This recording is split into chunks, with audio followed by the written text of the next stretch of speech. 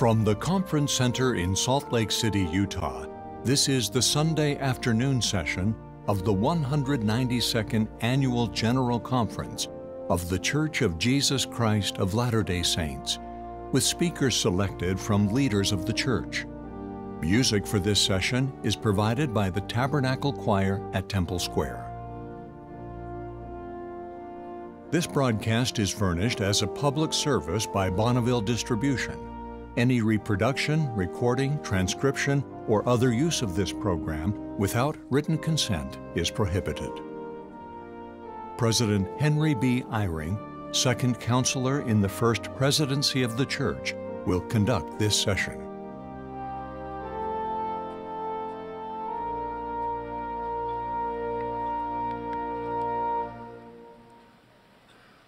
Brothers and sisters, we welcome you to the Sunday afternoon session of the 192nd Annual General Conference of the Church of Jesus Christ of Latter-day Saints. President Russell M. Nelson, who presides at the conference, has asked me to conduct this session. We extend our greetings to members of the church and friends everywhere who are participating in these proceedings by radio, television, the internet, or satellite transmission. The music for this session will be provided by the Tabernacle Choir at Temple Square under the direction of Mac Wilberg and Ryan Murphy, with Andrew Unsworth and Richard Elliott at the organ. The choir will open this meeting by singing In Hymns of Praise. The invocation will then be offered by Elder Evan A. Schmutz of the 70, after which the choir will sing, I Love to See the Temple.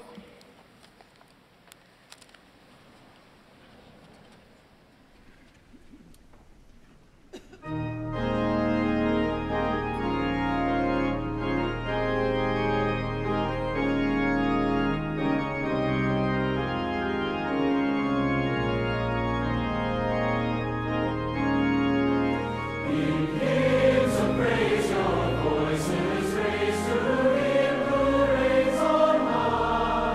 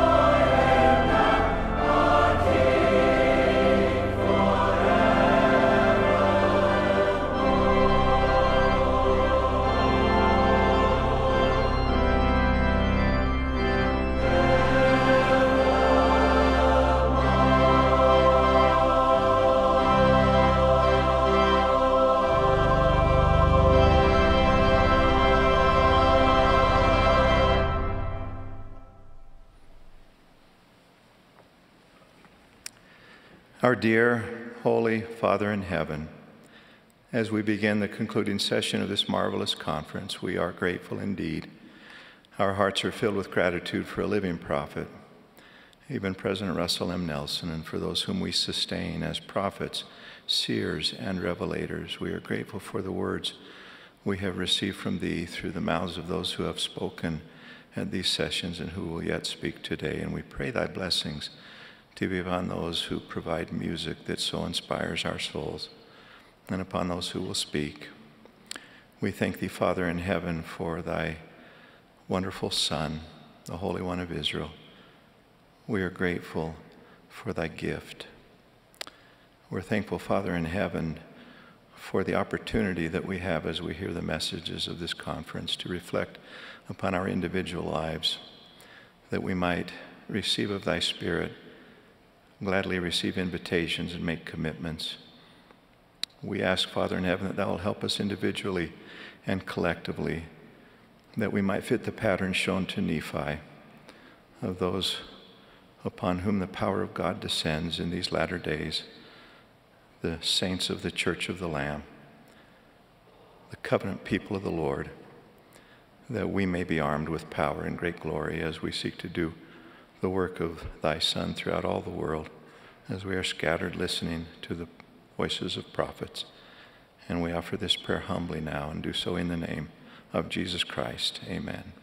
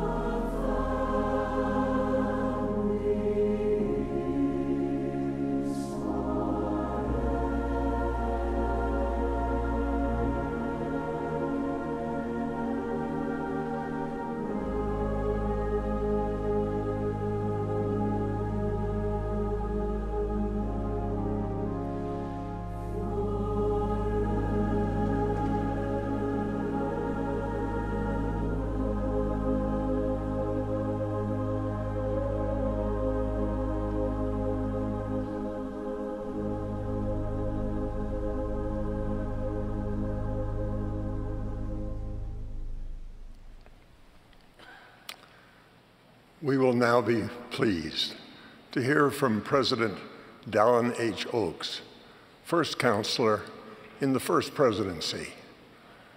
He will be followed by Elders Adienka A. Ojidaran and Jorg Klimentgott of the 70.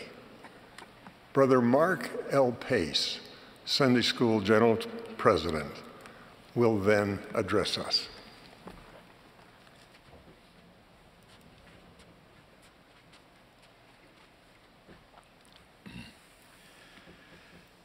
The gospel plan shows our Heavenly Father's love for all His children.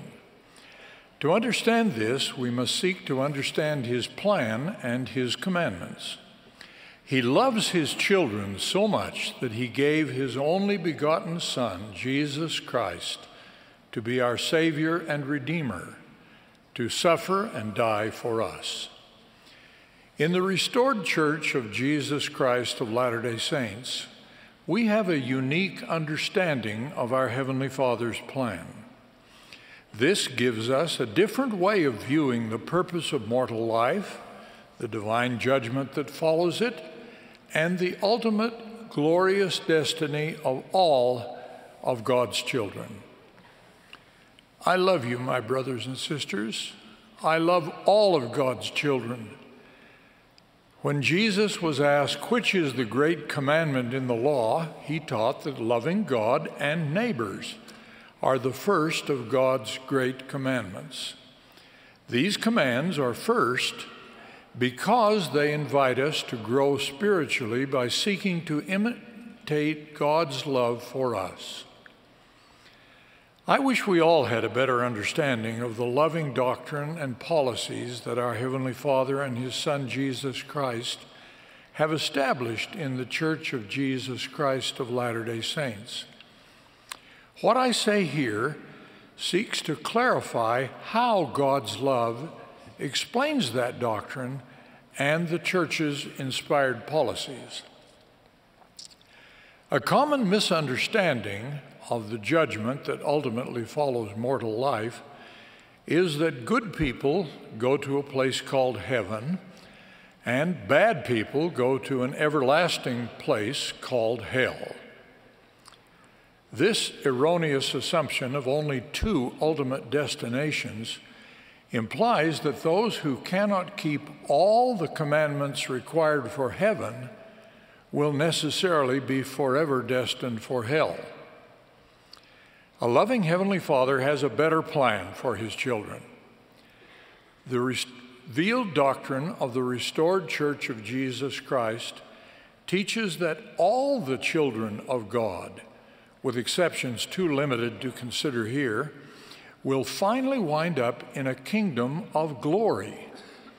In my Father's house are many mansions, Jesus taught. From modern revelation, we know that those mansions are in three different kingdoms of glory. In the final judgment, each of us will be judged according to our deeds and the desires of our hearts. Before that, we will need to suffer for our unrepented sins. The Scriptures are clear on that. Then our righteous judge will grant us residence in one of those kingdoms of glory.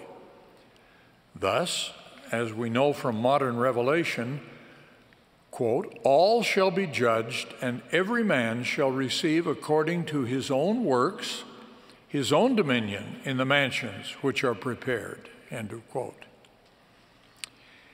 The Lord has chosen to reveal comparatively little about two of these kingdoms of glory.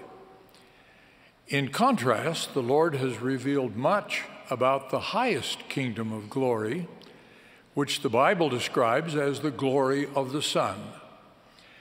In the celestial glory, there are 3 degrees or levels. The highest of these is exaltation in the celestial kingdom, wherein we may become like our Father and His Son, Jesus Christ. To help us develop the godly attributes and the change in nature necessary to realize our divine potential, the Lord has revealed doctrine and established commandments based on eternal law. This is what we teach in the Church of Jesus Christ of Latter-day Saints, because the purpose of the doctrine and policies of this restored church is to prepare God's children for salvation in the celestial glory, and more particularly for exaltation in its highest degree. The covenants made and the blessings promised to the faithful in the temples of God are the key.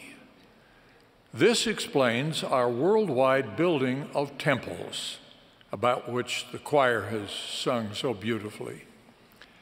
Some are puzzled at this emphasis, not that understanding that the covenants and ordinances of the temple guide us toward achieving exaltation.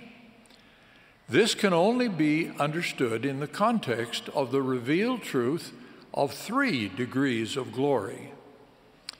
Because our Heavenly Father's great love for all His children, He has provided other kingdoms of glory. As Elder Quentin L. Cook explained yesterday, all of these are more wonderful than we can comprehend. The atonement of Jesus Christ makes all of this possible. He has revealed that He, quote, glorifies the Father and saves all the works of His hands, end of quote. That salvation is granted in different kingdoms of glory. We know from modern revelation that all kingdoms have a law given. Significantly, quote, he who is not able to abide the law of a celestial kingdom cannot abide a celestial glory. And he who cannot abide the law of a terrestrial kingdom cannot abide a terrestrial glory. And he who cannot abide the law of a telestial kingdom cannot abide a telestial glory, end of quote. In other words, the kingdom of glory we receive in the final judgment is determined by the laws we chose to abide in our Heavenly Father's loving plan. Under that plan, there are multiple kingdoms, so that all of His children can be assigned to a kingdom where they can abide. The teachings and policies of the Lord's restored church apply these eternal truths in a way that can be fully understood only in the context of our Heavenly Father's loving plan for all of His children. Thus, we honor individual agency. Most are aware of this church's great efforts to promote religious freedom. These efforts are in furtherance of our Heavenly Father's plan. We seek to help all of His children, not just our own members, enjoy the precious freedom to choose. Similarly, we are sometimes asked why we send missionaries to so many nations, even among Christian populations. We are also asked why we give enormous humanitarian aid to persons who are not members of our church without linking this to our missionary efforts. We do this because the Lord has taught us to esteem all of His children as our brothers and sisters, and we want to share our spiritual and temporal abundance with everyone. Eternal doctrine also provides a distinctive perspective on children. Through this perspective, we see the bearing and nurturing of children as part of the divine plan. It is a joyful and sacred duty of those given the power to participate in it. Therefore, we are commanded to teach and contend for principles and practices that provide the best conditions for the development and happiness of children under God's plan. Finally, the Church of Jesus Christ of Latter-day Saints is properly known as a family-centered church. But not well understood is the reality that our family-centeredness is not limited to mortal relationships. Eternal relationships are also fundamental to our theology. The mission of the restored church is to help all the children of God qualify for what God desires as their ultimate destiny. By the redemption provided through the atonement of Christ, all may attain eternal life, exaltation in the celestial kingdom, which Mother Eve declared, God giveth unto all the obedient. This is more than salvation. President Russell M. Nelson has reminded us that in God's eternal plan, salvation is an individual matter, but exaltation is a family matter. Fundamental to us is God's revelation that exaltation can only be attained through faithfulness to the covenants of an eternal marriage between a man and a woman. That divine doctrine is why we teach that gender is an essential characteristic of individual, premortal, mortal, and eternal identity and purpose. That is also why the Lord has required His restored church to oppose social and legal pressures to retreat from His doctrine of marriage between a man and a woman, to oppose changes that homogenize the differences between men and women, or to confuse or alter gender. The restored church's positions on these fundamentals frequently provoke opposition. We understand that. Our Heavenly Father's plan allows for opposition in all things, and Satan's most strenuous opposition is directed at whatever is most important to that plan.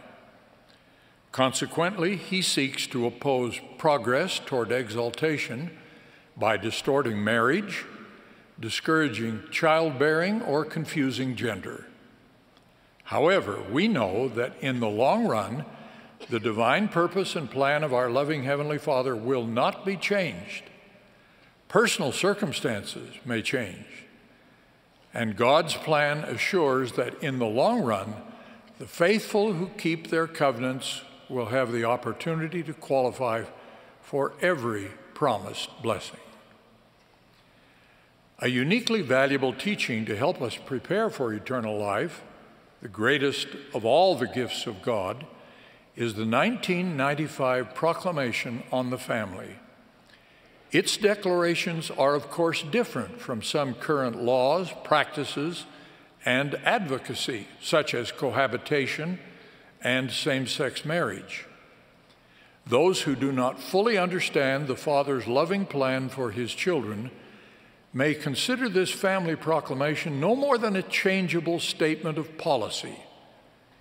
In contrast, we affirm that the family proclamation, founded on unchangeable doctrine, defines the kind of family relationships where the most important part of our eternal development can occur. That is the context for the unique doctrine and policies of the restored Church of Jesus Christ of Latter-day Saints.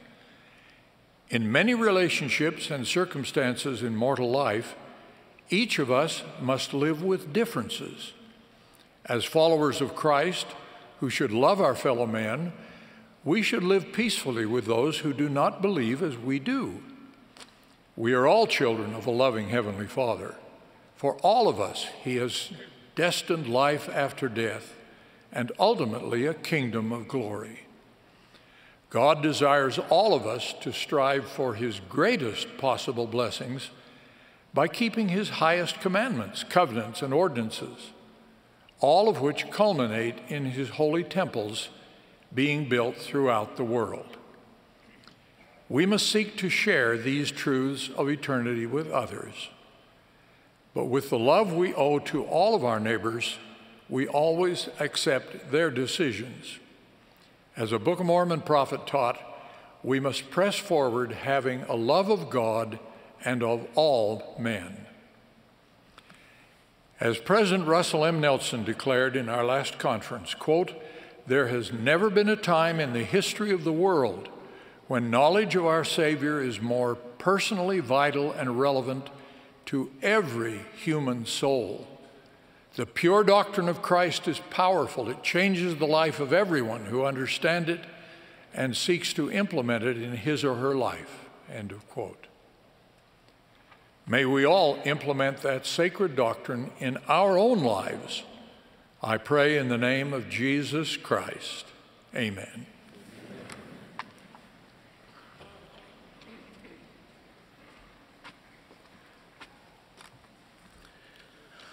A powerful king desired for his son to rule over one of his kingdoms. The prince had to learn and grow in wisdom to sit on the throne. One day, the king met with the prince and shared his plan. They agreed the prince would go to a different town and gain experiences. He would face challenges as well as enjoy many good things there. The king then sent him to the town where the prince was expected to prove his faithfulness to the king and demonstrate that he was fit to receive the privileges and responsibilities the king had in store for him. The prince was given liberty to choose to receive these privileges and responsibilities or not, depending on his desires and his faithfulness. I am sure you want to know what happened to the prince. Did he return to inherit the kingdom? Dear brothers and sisters, each of us is a prince and princess. We have been sent to mortality by a loving Heavenly Father to enjoy the blessing of a body that would become immortal through the atonement and resurrection of Jesus Christ. We are expected to prepare to return to God's presence by proving that we will do all things whatsoever the Lord our God shall command us. To help us, the Savior came to redeem us and show the path to return to God. God's children are invited to come to the Savior and be perfected in him. In the scriptures, we find the invitation for us to come to the Lord repeated over 90 times. And more than half of these are personal invitations from the Lord himself. Accepting the Savior's invitation means partaking of his ordinances and keeping our covenants with him. Jesus Christ is the way, the truth, and the life, and invites us all to come unto him and partake of his goodness, and he denied none that come unto him. Our gospel learning and teaching deepen our conversion to Heavenly Father and Jesus Christ and help us become more like them. Even though not all things have been revealed concerning the precise time and manner in which the blessings of exaltation will be bestowed, we are nonetheless assured of them. Alma, the high priest, teaching in the land of Zarahemla, recounted a profound invitation by Jesus Christ that, behold, he sendeth an invitation unto all men, for the arms of mercy are extended towards them. And he said, repent, and I will receive you. Yea, he said, come unto me, and ye shall partake of the fruit of the tree of life. The Savior himself invites us to come unto him and take his yoke upon us, that we may have rest in this tumultuous world. We come unto Christ by exercising faith in him, repenting daily, making covenants with God as we receive the ordinances of salvation and exaltation, and enduring to the end by keeping those covenants. The path to perfection is the covenant path, and Jesus Christ is the center of all ordinances and covenants. King Benjamin taught that because of the covenant we make, we become sons and daughters of Christ, who are spiritually begotten us, and under his head are we made free. For there is no other name given whereby salvation cometh. We are saved as we endure to the end by following the example of the Son of the living God. Nephi counseled that all is not done by merely getting into the straight and narrow path. We must press forward with a steadfastness in Christ, having a perfect brightness of hope and a love of God and of all men. The doctrine of Christ helps us find and stay on the covenant path, and the gospel is so arranged that the Lord's promised blessings are received through sacred ordinances and covenants. God's prophet, President Russell M. Nelson, admonished us in his January 16, 2018 telecast to, quote, "Keep on the covenant path. Your commitment to follow the Savior by making covenant with him and then keeping those covenants will open the door to every spiritual blessing and privilege available to men, women, and children everywhere. The end for which each of us strives to be endowed with power in a house of the Lord, sealed as families, faithful to covenants made in a temple that qualify us for the greatest gift of God, that of eternal life." Close quote. God will not abandon his relationship with or withhold his promised blessings of eternal life from every faithful covenant keeper. And as we honor sacred covenants, we are drawn closer to the Savior. Elder David A. Bednar taught us yesterday that gospel covenants and ordinances operate in our lives like a compass to give us cardinal direction to come unto Christ and become more like him. The ordinances, covenant mark the path back to God. The ordinances of baptism and receiving the gift of the Holy Ghost, priesthood ordination, and the sacrament lead us to the Lord's temple to partake of his ordinances of exhortation. I would like to mention two things our Savior emphasized to help us faithfully keep covenants. One, the Holy Ghost can teach us, remind us of the Savior's teachings, and abide with us forever. He can be our constant companion to guide us on the path, on the covenant path. President Russell M. Nelson taught, quote, "In coming days, it will not be possible to survive spiritually without the guiding, directing, comforting, and constant influence of the Holy Ghost." Close quote. 2. The Savior instituted the ordinance of the sacrament, that we may always remember him and have a spirit to be with us. Baptism opens the gate to eternal life, and the sacrament helps us to steadfastly press forward along the covenant path. As we take the sacrament, it shall be a testimony unto the Father that we do always remember his Son. And as we always remember him and keep his commandments, we shall have a spirit to be with us. Added to this promise, the Lord renews the promised remission of sin as we humbly repent of our sins. In staying faithful to our covenant, we should endeavor to always have the Spirit to prepare us to worthily partake of the sacrament. And likewise, we regularly partake of the sacrament to always have the Spirit with us. When our daughter was 5 years old, she had a battery-powered model car and loved to drive it around the house. One evening, she came to me and said, "Daddy, my car no longer drives. Could we get some gas from your car to put in it so it can drive again? Perhaps it needs gas like your car to drive." I later observed that the battery power was down, so I said we will get it to drive in about an hour. With so much excitement, she said, "Yes, we will take it to the gas station." I simply connected the battery to an electric source to charge, and after an hour, she was able to drive the car, powered by the charged battery. She thereafter learned that it is important to always recharge the battery by connecting it to an electric source.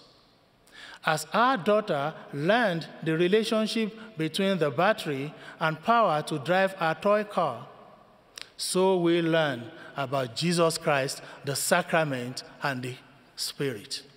We need the Spirit to help us navigate through mortality as we faithfully keep covenant, and the sacrament to energize our spiritual being. Renewing our baptismal covenant and partaking of the sacrament drives faithfulness to all other covenants. A happy ending is assured as we prayerfully study and honor the Savior's invitation and enjoy his promised blessings. He said, "And that thou mayest more fully keep thyself unspotted from the world, thou shalt go to the house of prayer and offer up thy sacrament upon my holy day." I testify that covenant keepers are promised peace in this world and eternal life in the world to come. I bear witness that as you regularly partake of the Savior's emblem through the sacrament, you will have a spirit to guide you on the covenant path and stay faithful to your covenant. In the name of Jesus Christ. Amen.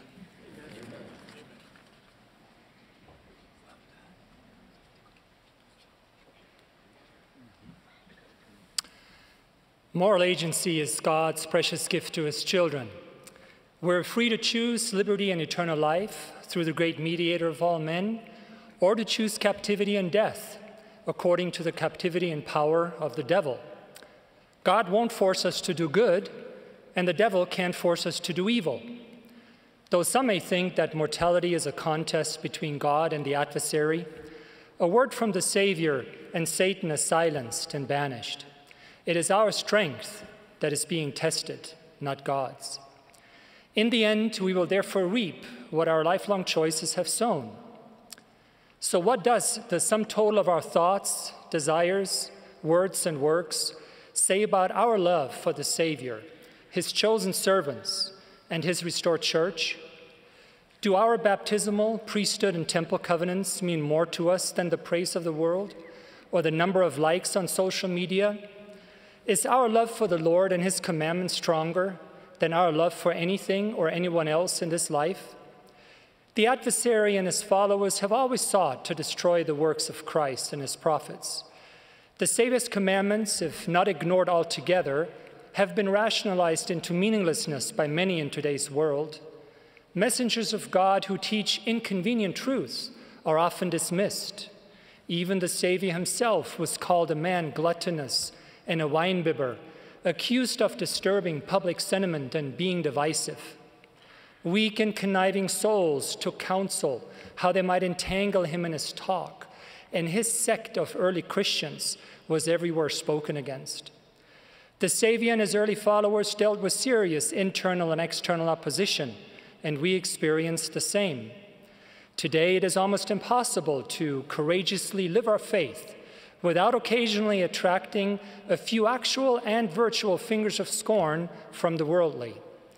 Confidently following the Savior is rewarding, but at times we may get caught in the crosshairs of those advocating an eat, drink, and be merry philosophy, where faith in Christ, obedience, and repentance are substituted by the illusion that God will justify a little sin because he loves us so much.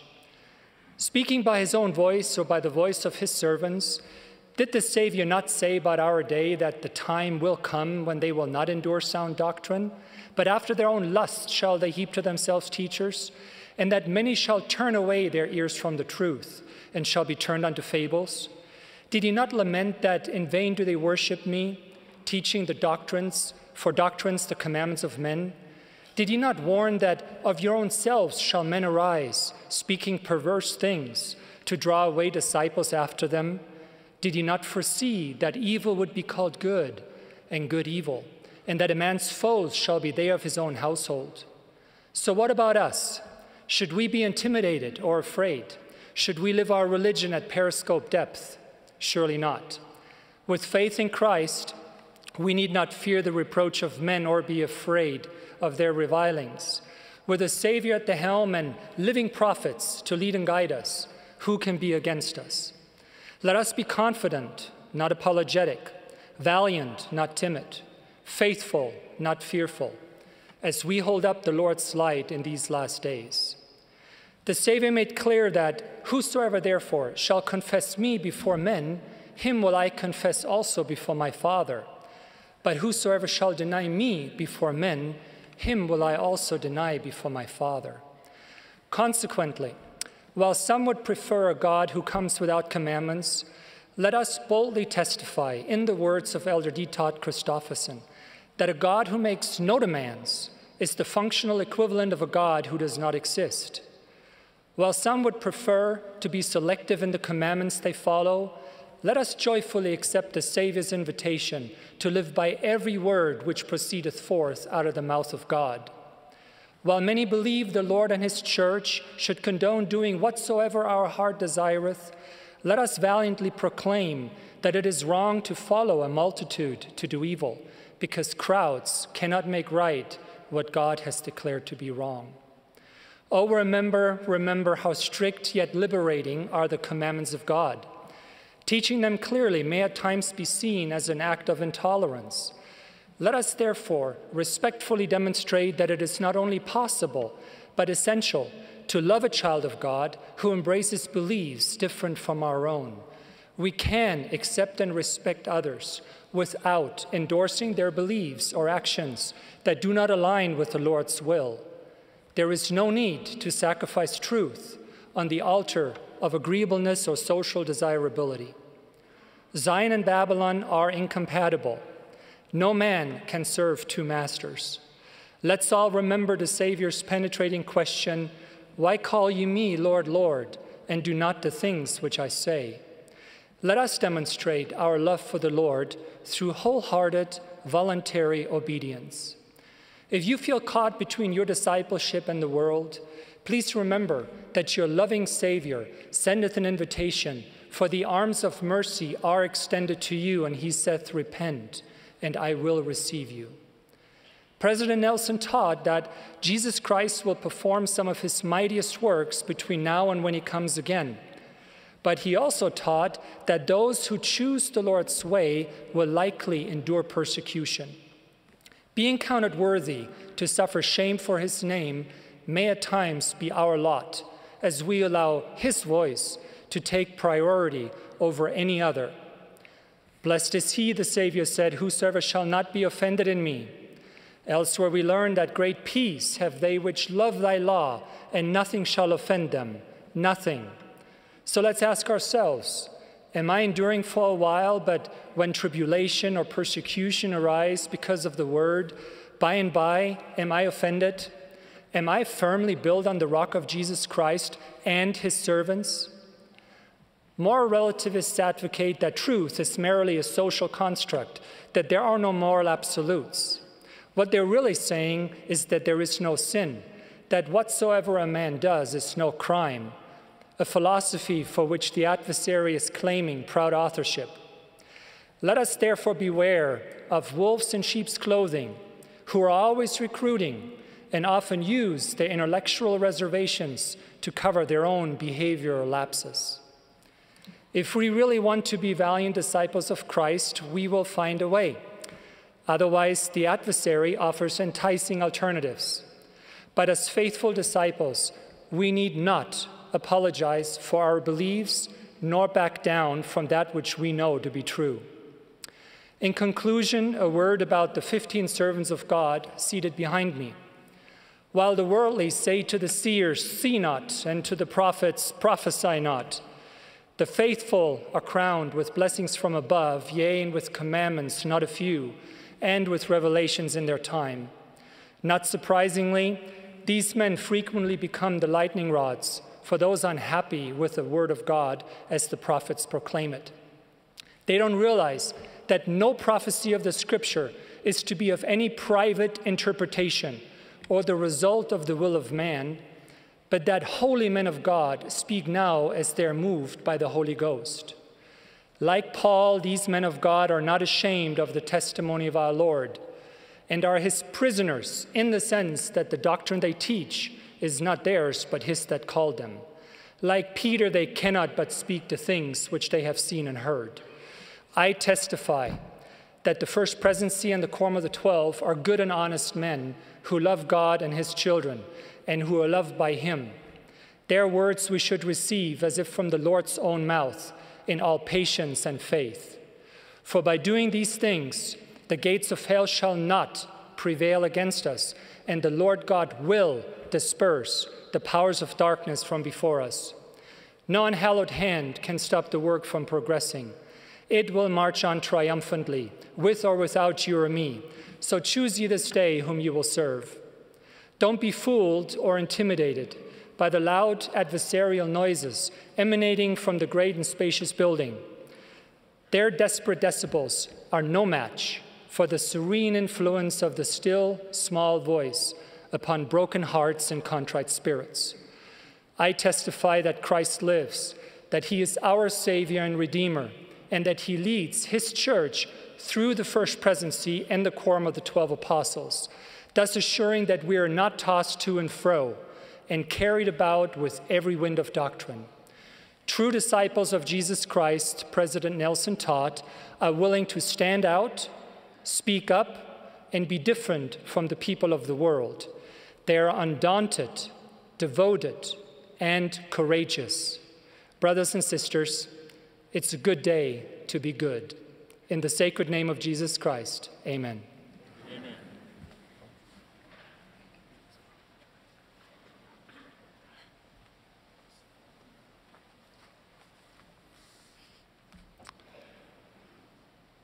For just over 3 years now, we have been on a journey together as members of the Lord's Church.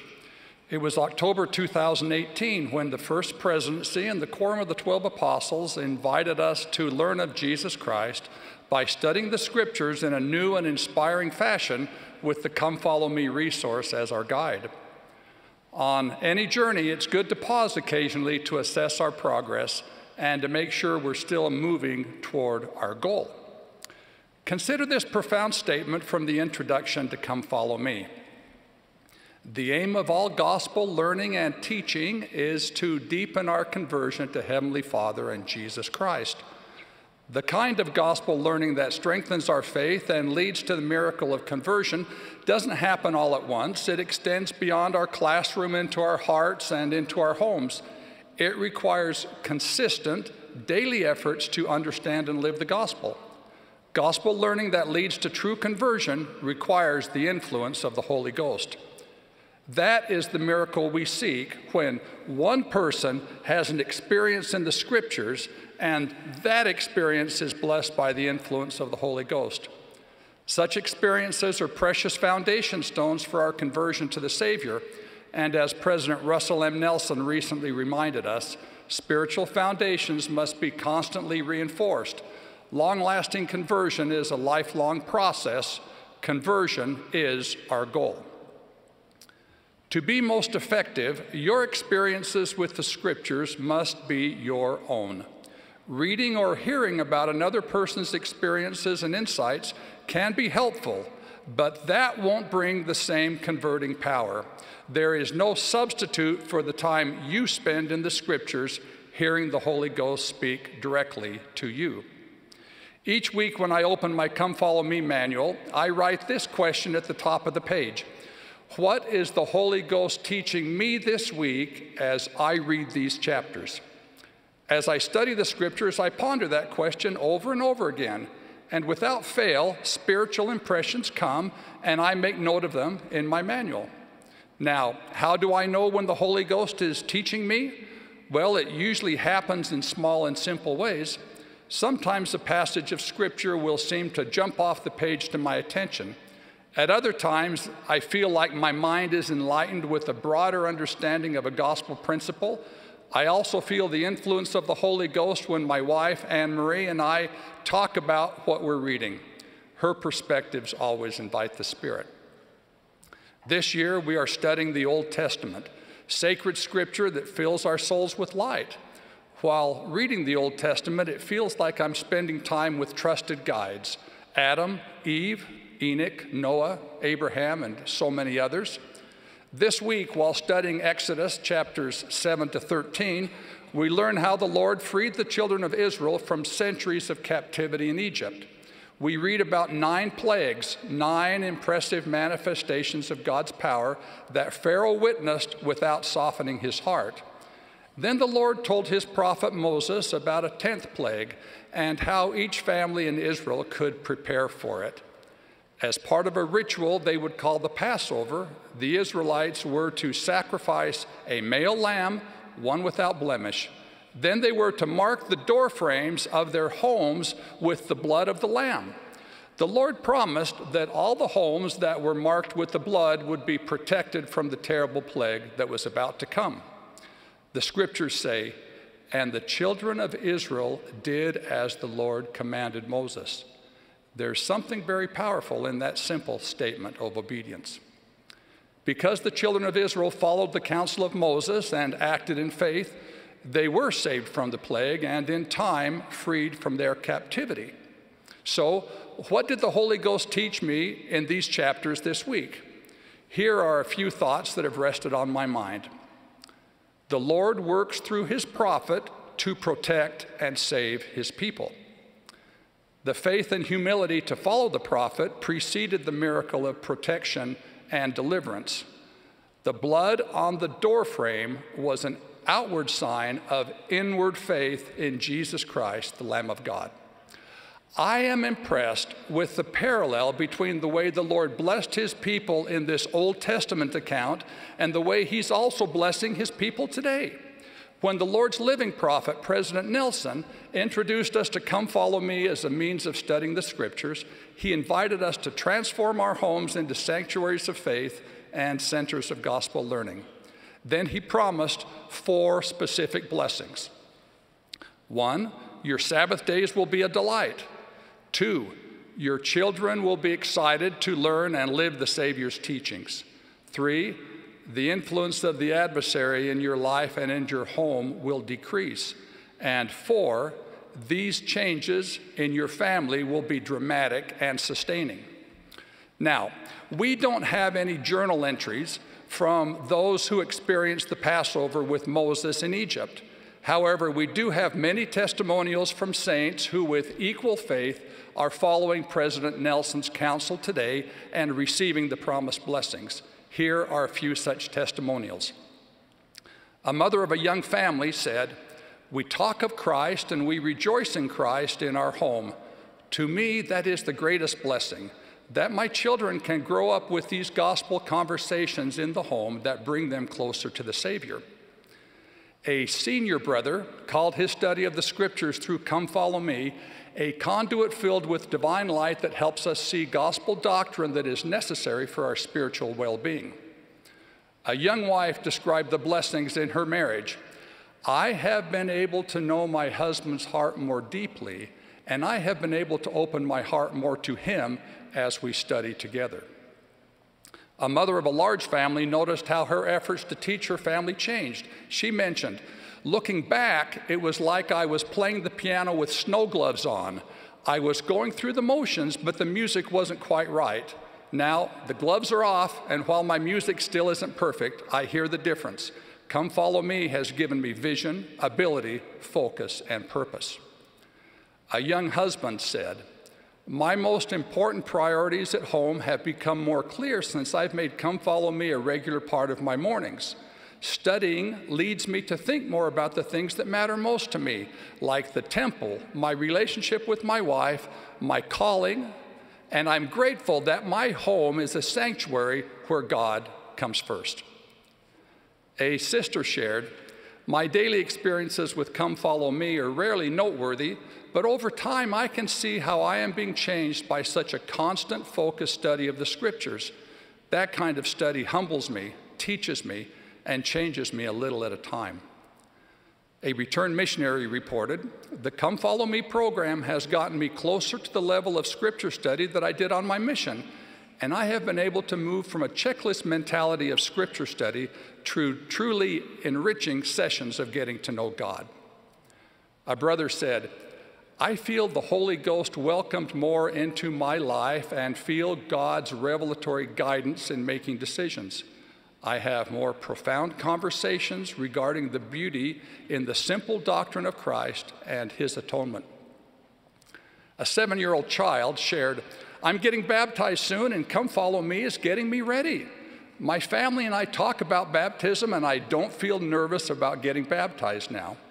Come Follow Me helps me, and the Holy Ghost come into my heart, and I feel warm when I read the scriptures."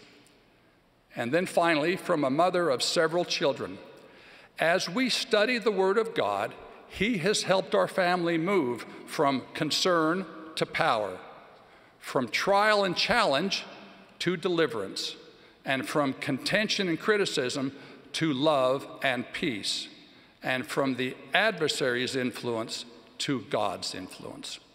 These and many other faithful followers of Christ have symbolically placed the blood of the Lamb of God on the entrance to their homes. They are demonstrating their inward commitment to follow the Savior. Their faith precedes the miracle. It's the miracle of one person having an experience in the Scriptures, and that experience being blessed by the influence of the Holy Ghost. When we study the Scriptures, there is no spiritual famine in the land. As Nephi said, "Whoso would hearken to the word of God and would hold fast unto it, they would never perish, neither could the temptations and the fiery darts of the adversary overpower them unto blindness to lead them away to destruction." In ancient times, as the children of Israel followed the Lord's direction given through the prophet Moses, they were blessed with safety and freedom. Today, as we follow the Lord's direction given through our living prophet, President Nelson, we are equally blessed with conversion in our hearts and protection in our homes. I testify that Jesus Christ lives. This is his church restored through the prophet Joseph Smith. Russell M. Nelson is the Lord's prophet today. I love and sustain him in the name of Jesus Christ. Amen. Amen.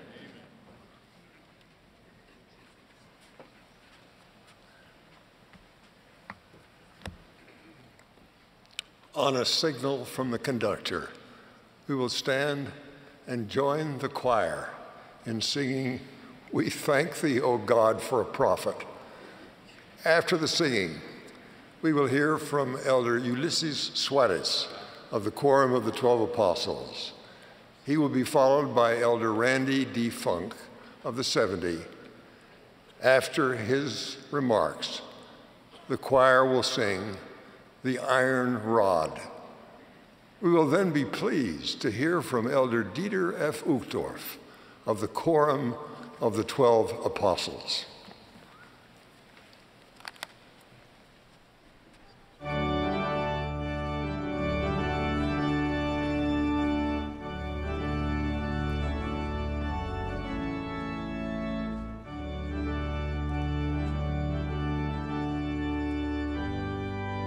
This is the Sunday afternoon session of the 192nd Annual General Conference of the Church of Jesus Christ of Latter-day Saints. We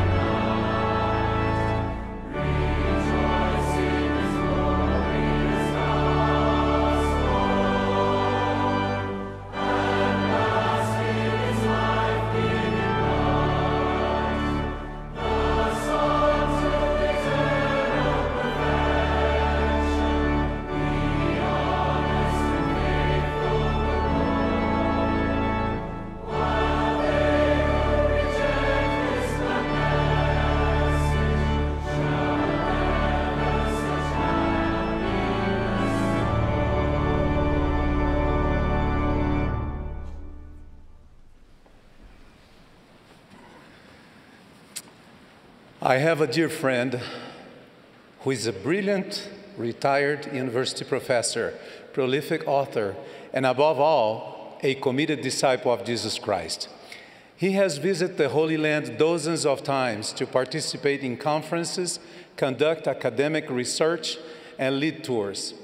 According to him, every time he visits the land where Jesus walked, he marvels because he undoubtedly learns something new, astonishing, and fascinating about the Savior, his mortal ministry, and his beloved homeland.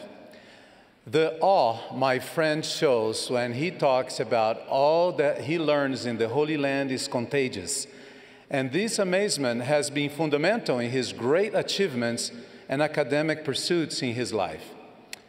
As I have listened to his experiences and felt of his enthusiasm, I have reflected on how much more spiritual wonder, so to speak, that we can and should feel for the gospel of Jesus Christ, and the difference it can make in our discipleship and in our journey toward eternal life. The wonder I refer to is the sensation of emotion, awe, or amazement common to all who wholeheartedly center their lives on the Savior and His teachings and humbly recognize His presence in their lives. Such a feeling of wonder, inspired by the influence of the Holy Ghost, it stimulates the enthusiasm to joyfully live the doctrine of Christ. The Scriptures contain several examples of how this sensation is manifest. The prophet Isaiah, for example, expressed the depth of his gratitude for the Lord through his rejoicing in Him. Those who heard Jesus preaching in the synagogue at Capernaum were astonished at His doctrine and the strength with which He taught. It was this same feeling that penetrated every fiber of young Joseph Smith's heart as he read from the Bible the first chapter of James, leading him to seek the wisdom of God.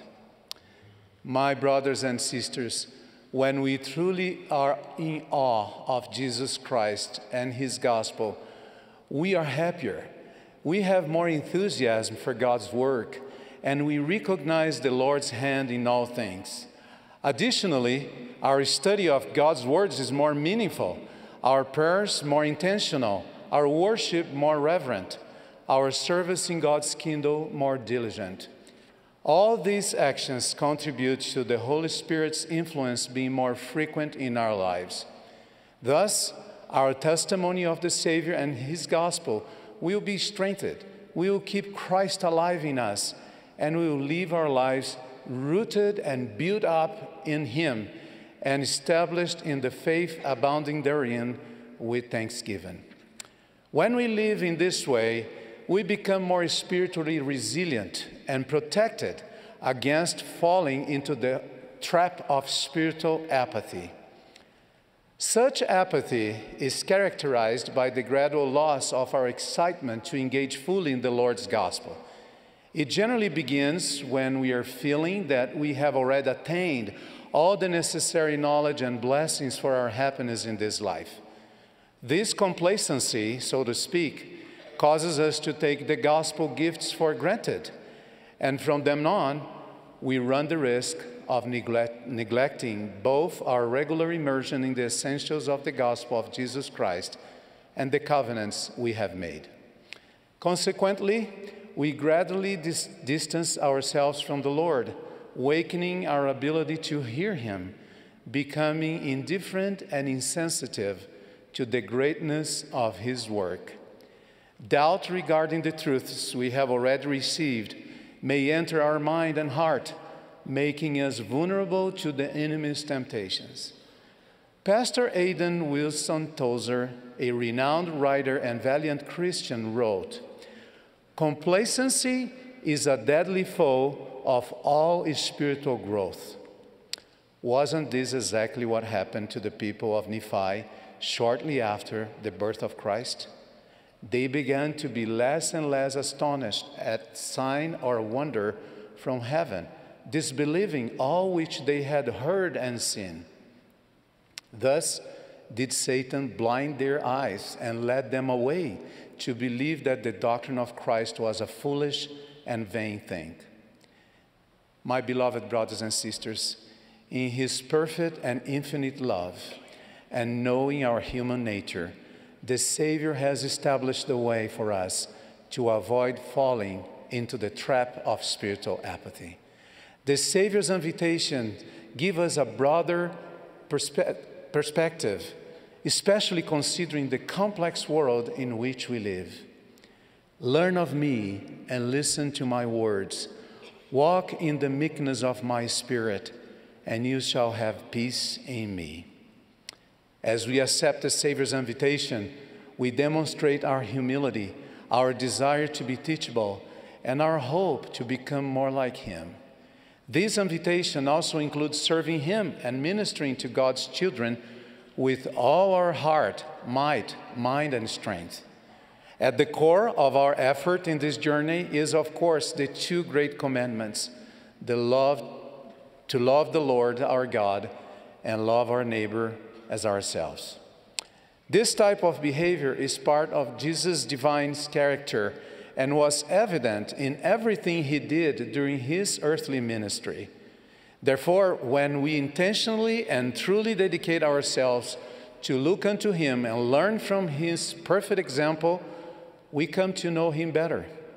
We grow in enthusiasm and desire to incorporate into our lives the ultimate standard of how we should live, the example we should set, and the commandments we should follow. We also gain additional understanding, wisdom, divine character, and grace toward God and our neighbors. I can assure you that our ability to feel the Savior's influence and love will be intensified in our lives, magnifying our faith, our desire to act righteously, and the motivation to serve him and others. In addition, our gratitude for the blessings and challenges we experience in mortality will solidify and become part of our true worship. My dear friends, all these things strengthen our spiritual wonder of the gospel and move us to joyfully keep the covenants we make with the Lord, even in the midst of the trials and challenges we experience. Of course, for these outcomes to happen, we need to immerse ourselves with faith and real intent in the Savior's teachings, striving to incorporate his attributes into our way of being. In addition, we need to draw nearer to him through our repentance, seeking his forgiveness and his redeeming power in our lives, and keeping his commandments. The Lord himself promised that he would direct our paths if we would trust in him with all our hearts, acknowledging him in all our ways and not leaning on our own understanding. A man I met recently, whose name is Wes and who is attending the conference today, accepted Christ's invitation to learn of him and of his gospel and began to experience the awe of his love after 27 years of distancing himself from the covenant path. He told me that one day he was contacted via Facebook by a missionary, Elder Jones, who was temporarily assigned to West area before going to his originally assigned mission in Panama. When Elder Jones came across West's profile, not even knowing beforehand that he was already a member of the church, he felt the guidance of the Holy Ghost and knew that he should immediately contact Wes. He quickly acted on this impression. Wes was amazed by this unexpected contact and began to realize that the Lord was aware of him despite the distance from the covenant path. From then on, Wes and the missionaries began to communicate frequently. Elder Jones and his companion provided weekly acts of service and spiritual messages that helped Wes to recover his awe of the Savior and his gospel. It rekindled the flame of his testimony of the truth and of the Savior's love for him. Wes felt the peace that comes from the Comforter and gained the strength he needed to return to the fold. He told me that this experience brought him spiritually and emotionally back to life and helped him to eliminate the feelings of bitterness accumulated over the years because of the difficult experiences he had been through. As my aforementioned thoughtful professor friend has observed, there is always something wonderful and fascinating to learn about Jesus Christ and his gospel. The Lord has made wonderful promises that are extended to all those, including us, who seek to learn of him and incorporate his words into their lives. To Enoch, he said, "Behold, my spirit shall be upon you, wherefore all thy words will I justify, and the mountains shall flee before you, and the rivers shall turn from their course, and thou shalt abide in me, and I in you." Through his servant King Benjamin, he declared, "Ye shall be called the children of Christ, his sons and his daughters, for behold, this day he hath spiritually begotten you, for ye say that your hearts are changed through faith on his name. Therefore ye are born of him, and have become his sons and his daughters." Therefore, as we genuinely and continually strive to learn of the Savior and follow his example, I promise you in his name that his divine attributes will be written in our minds and hearts, that we will become more like him, and that we will walk with him. My beloved brothers and sisters, I pray that we will ever stand in awe of Jesus Christ and his complete, infinite, and perfect love. May the remembrance of what our eyes have seen and our hearts have felt increase our amazement at the Savior's atoning sacrifice, which can heal us of our spiritual and emotional wounds and helps us to draw closer to him. May we marvel at the great promises that the Father has in his hands and that he has prepared for those who are faithful. The kingdom is yours, and the blessings thereof are yours, and the riches of eternity are yours. And he who receiveth all things with thankfulness shall be made glorious. Jesus is the Redeemer of the world, and this is his church. I bear witness of these truths in the awe-inspired, sacred, and sublime name of our Savior, Jesus Christ. Amen.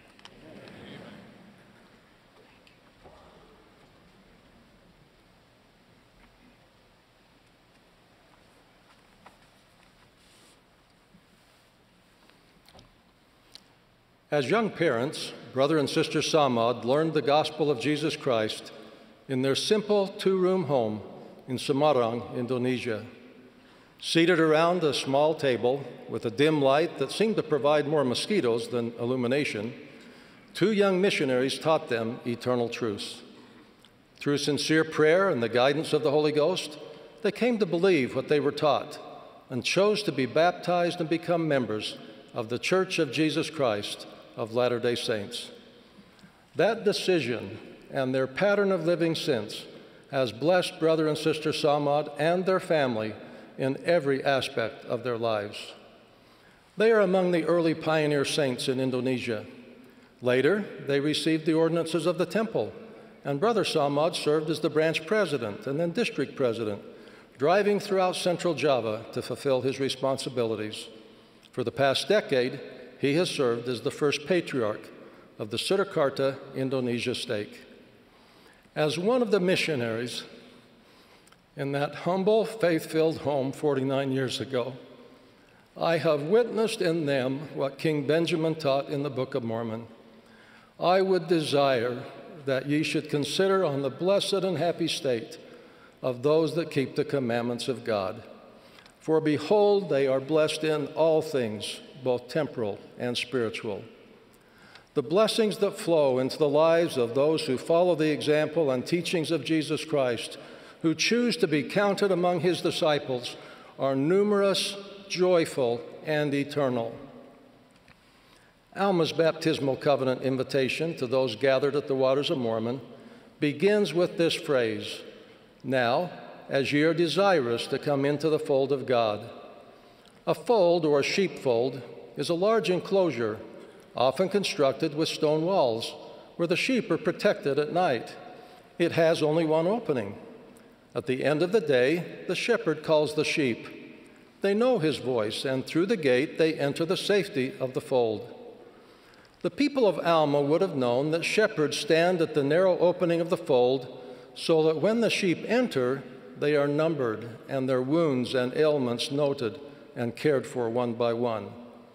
The safety and well-being of the sheep depend on their willingness to come into the fold and to stay in the fold. Among us, there may be some who feel they are at the edge of the flock, perhaps thinking they are less needed or valued, or that they don't belong in the fold. And as in the sheepfold, in the fold of God, we sometimes step on one another's toes and need to repent or forgive. But the good shepherd, our true shepherd, is always good. Within the fold of God, we experience his watchful, nurturing care and are blessed to feel his redeeming love. He said, "I have graven thee upon the palms of my hands. Thy walls are continually before me." Our Savior has graven upon his palms our sins, pains, afflictions, and all that is unfair in life. All are welcome to receive these blessings as they are desirous to come and choose to be in the fold. The gift of agency is not simply the right to choose, it is the opportunity to choose the right. And the walls of the fold are not a constraint, but a source of spiritual safety. Jesus taught that there is one fold and one shepherd. He said, "He that entereth in by the door is the shepherd of the sheep. And the sheep hear his voice, and the sheep follow him, for they know his voice." Jesus then stated, "I am the door. By me, if any man enter in, he shall be saved," teaching clearly that there is only one way into the fold of God and only one way to be saved. It is by and through Jesus Christ. We learn how to come into the fold from the Word of God, which is the doctrine taught by Jesus Christ and his prophets. When we follow the doctrine of Christ and come into the fold through faith in Jesus Christ, repentance, baptism and confirmation, and continuing faithfulness, Alma promised 4 specific personal blessings. You may, 1, be redeemed of God. 2, be numbered with those of the first resurrection. 3, have eternal life. And 4, the Lord will pour out his Spirit more abundantly upon you. After Alma taught about these blessings, the people clapped their hands for joy. Here's why. First, to redeem means to pay off a debt or obligation, or to free from what distresses or harms. No amount of personal improvement on our part can make us clean from the sins we have committed or whole from the wounds we have suffered without the atonement of Jesus Christ. He is our Redeemer. Second, because of Christ's resurrection, all will be resurrected. After our spirits depart our mortal bodies, we will undoubtedly look forward to when we can again, with a resurrected body, embrace those we love. We will eagerly look forward to being among those of the first resurrection. Third, eternal life means to live with God and as he lives. It is the greatest of all the gifts of God and will bring a fullness of joy. It is the ultimate purpose and objective of our lives. Fourth, the companionship of a member of the Godhead, the Holy Ghost, provides much needed guidance and comfort during this mortal life. Consider some causes of unhappiness. Misery comes from sin, sadness and loneliness from the death of a loved one, and fear from the uncertainty of what happens when we die. But when we enter the fold of God and keep our covenants with Him, we feel the peace of knowing and trusting that Christ will redeem us from our sins, that the separation of our body and spirit will end more quickly, and that we will live eternally with God in a most glorious manner. Brothers and sisters, the Scriptures are filled with examples of the Savior's majestic power and His compassionate mercy and grace. During His earthly ministry, His blessings of healing came to those who trusted Him and acted in faith. For example, the infirm man at the pool of Bethesda walked when, with faith, he followed the Savior's command to rise, take up thy bed, and walk. Those who were sick or afflicted in any manner in the land of Bountiful were healed when, with one accord, they did go forth. Similarly, to receive the marvelous blessings promised to those who come into the fold of God requires us to do just that. We need to choose to come. Alma the younger taught, "And now I say unto you, that the good shepherd doth call after you, and if you will hearken unto his voice, he will bring you into his fold." Several years ago, a dear friend passed away from cancer. When his wife Sharon first wrote about his diagnosis, she said, "We choose faith, faith in our Savior Jesus Christ, faith in our Heavenly Father's plan, and faith that He knows our needs and fulfills His promises." I have met many Latter-day Saints like Sharon who feel the inward peace of being securely within the fold of God, especially when temptation, opposition, or adversity comes. They have chosen to have faith in Jesus Christ and to follow His prophet. Our dear prophet, President Russell M. Nelson, has taught, everything good in life, every potential blessing of eternal significance begins with faith. My great-great-great-grandfather, James Sawyer Holman, came to Utah in 1847, but he wasn't among those to arrive in July with Brigham Young. He came later that year and, according to family records, was responsible to bring the sheep. He didn't reach the Salt Lake Valley until October, but he and the sheep made it. Figuratively speaking, some of us are still on the plains. Not everyone arrives in the first group. My dear friends, please continue the journey and help others to come fully into the fold of God. The blessings of the gospel of Jesus Christ are immeasurable because they are eternal. I am profoundly grateful to be a member of the Church of Jesus Christ of Latter-day Saints. I bear witness of the love of our Heavenly Father and our Redeemer Jesus Christ, and of the peace that comes only from them, the inner peace and the blessings found in the fold of God. In the name of Jesus Christ, amen.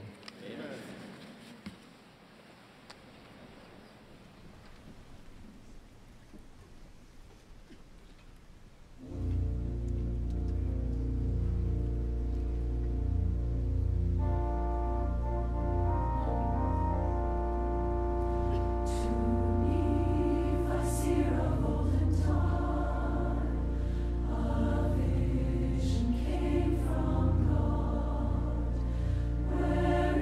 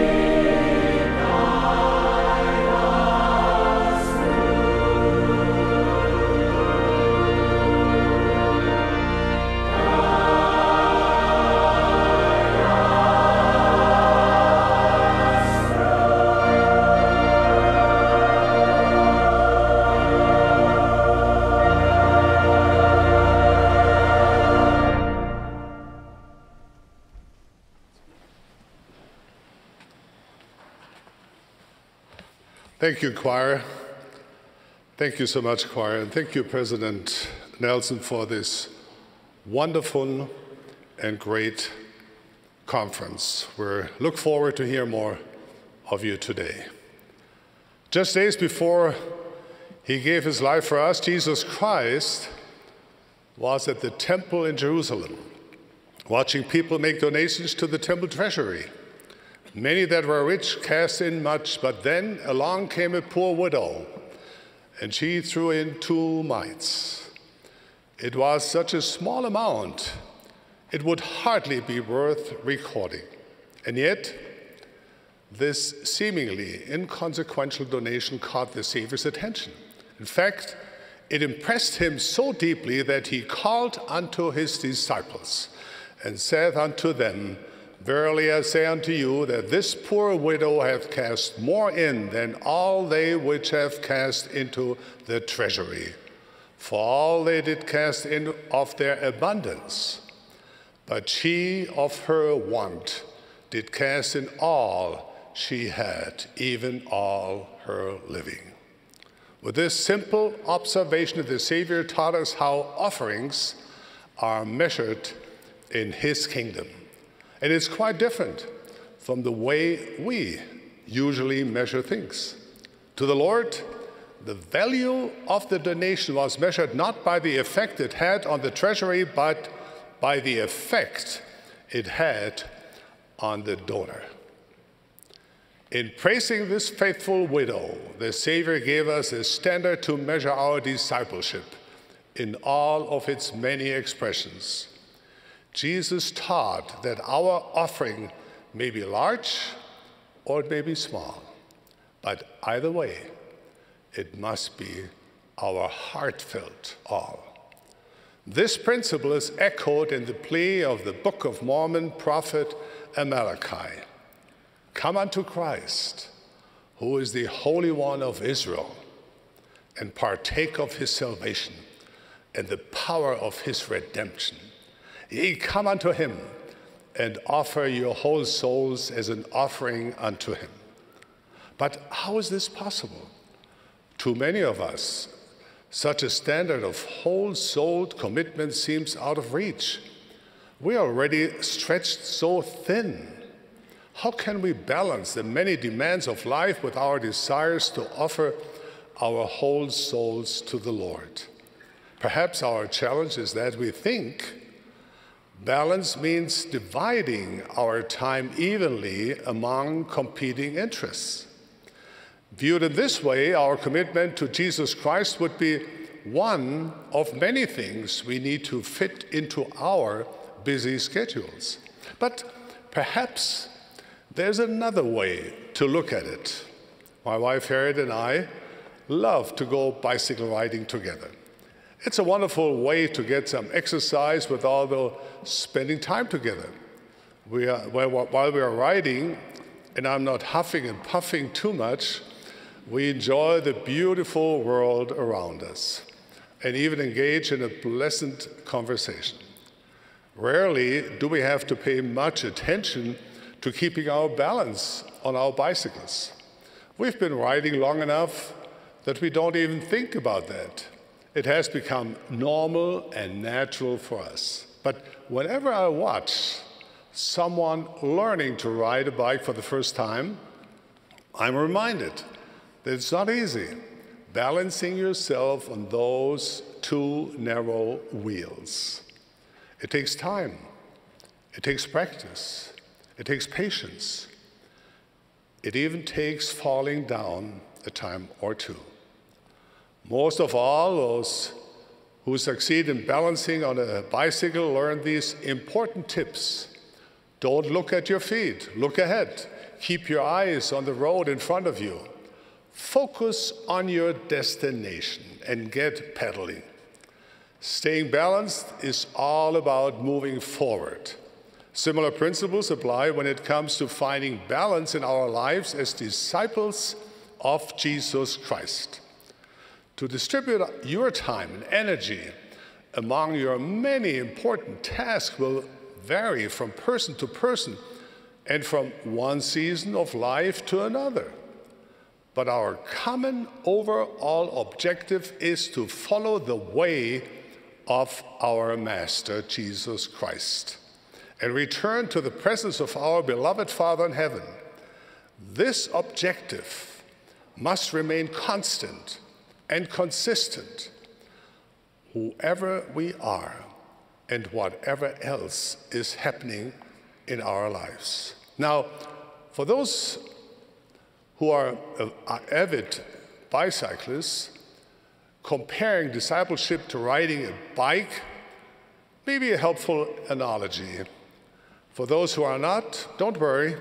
I have another analogy I'm sure every man, every woman, and every child will be able to relate to. Discipleship, like most things in life, can also be compared to flying an airplane. Have you ever stopped to think how amazing it is that a huge passenger jet can actually get off the ground and fly? What is it that keeps these flying machines soaring elegantly through the sky, crossing oceans and continents? Put simply, an aircraft flies only when air is moving over its wings. That movement creates differences in air pressure that give the plane lift. And how do you get enough air moving over the wings to create lift? How is that done? The answer is forward thrust. The airplane gains no altitude sitting on the runway. Even on a windy day, enough lift isn't created unless the airplane is moving forward, with enough thrust to counteract the forces holding it back. Just as forward momentum keeps a bicycle balanced, upright, and moving forward helps an aircraft overcome the pull of gravity and drag. What does this mean for us as disciples of Jesus Christ? It means that if we want to find balance in life, and if we want the Savior to lift us heavenward, then our commitment to Him and His gospel can't be casual or occasional. Like the widow at Jerusalem, we must offer Him our whole souls. Our offering may be small, but it must come from our heart and soul. Being a disciple of Jesus Christ is not just one of many things we do. The Savior is the motivating power behind all that we do. He's not a rest stop in our journey. He's not a scenic byway or even a major landmark. He is the way, the truth, and the life. No man cometh unto the Father but by Jesus Christ. That is the way and our ultimate destination. Balance and lift come as we press forward with a steadfastness in Christ, having a perfect brightness of hope and a love of God and of all man. And what about the many tasks and the responsibilities that make our lives so busy? Spending time with loved ones, going to school or preparing for an occupation, earning a living, caring for family, serving in the community. Where does it all fit in? The Savior reassures us. Your Heavenly Father knows that you have need of all these things, but seek ye first the kingdom of God and His righteousness, and all these things shall be added unto you. But that doesn't mean it's easy. It requires both sacrifice and consecration. It requires letting some things go and letting other things grow. Sacrifice and consecration are two heavenly laws that we covenant to obey in the Holy Temple. These two laws are similar, but not identical. To sacrifice means to give something up in favor of something more valuable. Anciently, God's people sacrificed the firstlings of the flocks in honor of the coming Messiah. Throughout history, faithful saints have sacrificed personal desires, comforts, and even their lives for the Savior. We all have things large and small we need to sacrifice in order to follow Jesus Christ more completely. Our sacrifices show what we truly value. Sacrifices are sacred and honored by the Lord. Consecration is different from sacrifice in at least one important way. When we consecrate something, we don't leave it to be consumed upon the altar. Rather, we put it to use in the Lord's service. We dedicate it to Him and His holy purposes. We receive the talents that the Lord has given us and strive to increase them manifold, to become even more helpful in building the Lord's kingdom. Very few of us will ever be asked to sacrifice our lives for the Savior, but we are all invited to consecrate our lives to Him. As we seek to purify our lives and look unto Christ in every thought, everything else begins to align. Life no longer feels like a long list of separate efforts held in tenuous balance. Over time, it all becomes one work, one joy, one holy purpose. It is the work of loving and serving God. It is loving and serving God's children. When we look at our lives and see 100 things to do, we feel overwhelmed. When we see one thing, loving and serving God and His children in 100 different ways, then we can work on those things with joy. This is how we offer our whole souls, by sacrificing anything that's holding us back and consecrating the rest to the Lord and His purposes. There will be times, my dear brothers and sisters and my dear friends, when you wish you could do more. Your loving Father in heaven knows your heart.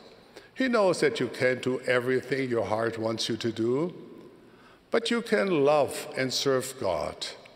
You can do your best to keep His commandments. You can love and serve His children. And your efforts are purifying your heart and preparing you for a glorious future. This is what the widow at the temple treasury seemed to understand. She surely knew that her offering would not change the fortunes of Israel, but it could change and bless her, because though small, it was her all. So, my dear friends and beloved fellow disciples of Jesus Christ, let us not be weary in well-doing, for we are laying the foundation of a great work. And out of small things will proceed that which is great. I testify that this is true, as I also testify that Jesus Christ is our Master, our Redeemer, and He is the only way and the one way back to our beloved Father in heaven. In the sacred name of Jesus Christ. Amen. Amen.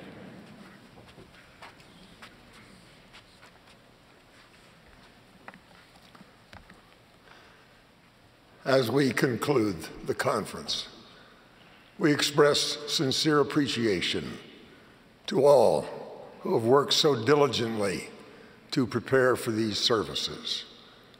We thank those who have spoken and those who have provided an uplifting music. The concluding speaker for this session will be our beloved prophet, President Russell M. Nelson. Following his remarks, the choir will close this conference by singing Our Prayer to Thee. The benediction will then be offered by Elder Vern P. Stanfill of the 70, and the conference will be adjourned.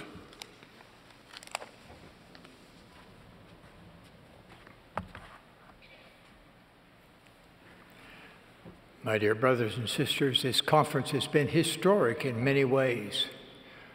We have been blessed by the prayers, messages, and music. We have been inspired by servants of the Lord. We have received important direction for the future. My prayer is that the Spirit has spoken to you directly about things the Lord would have you do.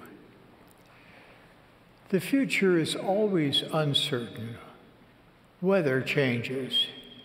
Economic cycles are unpredictable. Disasters, wars, and accidents, illness can change life quickly. These actions are largely beyond our control, but there are some things we can control, including how we spend our time each day. I like this poem by Henry Van Dyke, posted on a sundial at Wells College in New York. It reads, "The shadow by my finger cast divides the future from the past. Before it sleeps the unborn hour in darkness and beyond thy power. Behind its unreturning line, the vanished hour no longer thine. 1 hour alone is in thy hands, the now on which the shadow stands." Yes, we should learn from the past, and yes, we should prepare for the future. But only now can we do. Now is the time we can learn. Now is the time we can repent. Now is the time we can bless others and lift up the hands which hang down. As Mormon counseled his son Moroni, let us labor diligently, for we have a labor to perform while in this tabernacle of clay, that we may conquer the enemy of all righteousness and rest our souls in the kingdom of God. The adversary never sleeps. There will always be opposition to the truth. I repeat my urging from this morning to do those things that will increase your positive spiritual momentum, that lift that President Uchtdorf was talking about. That'll keep you moving forward through whatever challenges and opportunities come. Positive spiritual momentum increases as we worship in the temple and grow in our understanding of the magnificent breadth and depth of the blessings we receive there. I plead with you to counter worldly ways by focusing on the eternal blessings of the temple. Your time there brings blessings for eternity. As the church grows, we strive to keep pace by building more temples. 44 new temples are presently under construction. More are being renewed. I pray for the skilled people who work on those projects across the world. In a spirit of prayerful gratitude, I am pleased to announce our plans to build a new temple in each of the following locations: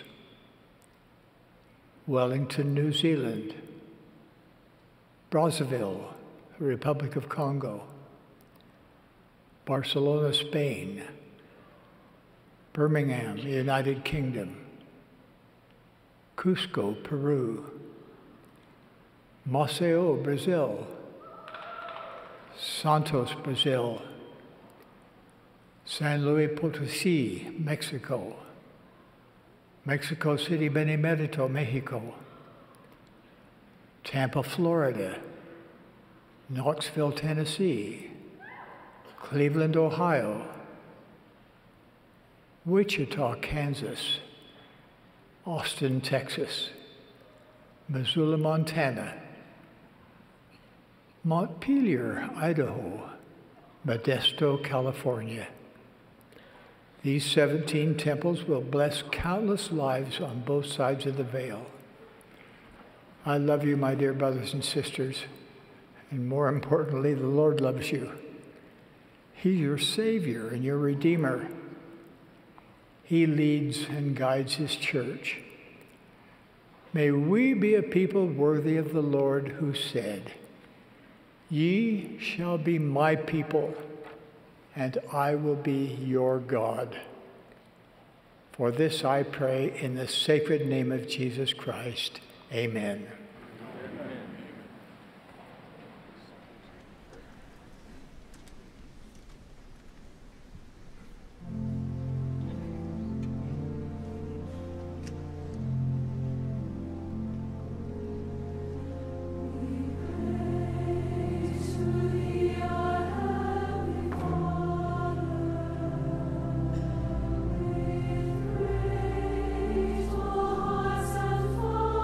More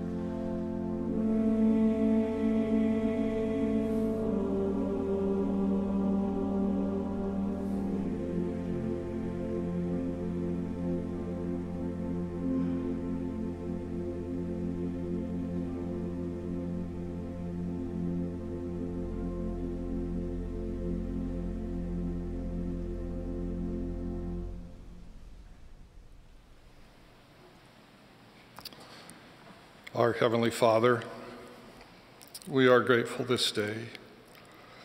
Grateful for prophets, seers, and revelators, and inspired leaders, for the messages that they have given us. We pray, Father, that thou might bless us with the wisdom and courage to heed their counsel. Heavenly Father, we are grateful for temples throughout the earth. Help us, Father, to fill these sacred places with those who are prepared to bind themselves unto thee through sacred ordinances and covenants. Heavenly Father, we pray that we might be forgiven of our trespasses and that thou might help us to repent. We pray that we will accept the invitation of our dear prophet to cast out all feelings of ill will, divisiveness, or contention from our hearts, that the mercy and grace of thy beautiful Son might fill our souls. Heavenly Father, we know that many suffer throughout the world. We pray that thou might help us to rush to their aid, to feed them, to clothe them, to teach them and to comfort them, and to provide them hope through the sacrifice of thy Son. Heavenly Father, we love thee and we love thy Son and are grateful for his sacrifice for us. In the name of Jesus Christ, amen. Amen.